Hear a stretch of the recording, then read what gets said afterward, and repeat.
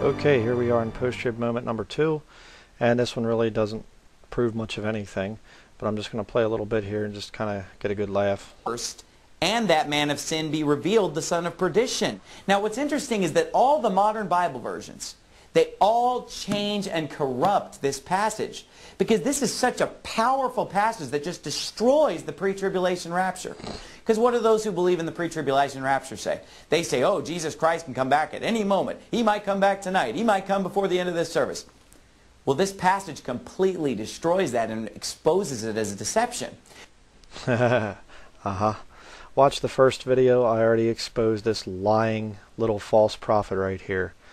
He's already been debunked on this, and then he goes on to read a new version, which, of course, perverts the passage. I don't disagree that the new versions are corrupt and satanic. I wouldn't disagree with that. So again, he's just trying to, prove a point that he can't prove. 2 Thessalonians chapter 2 proves a pre-tribulation rapture. He can't deal with it.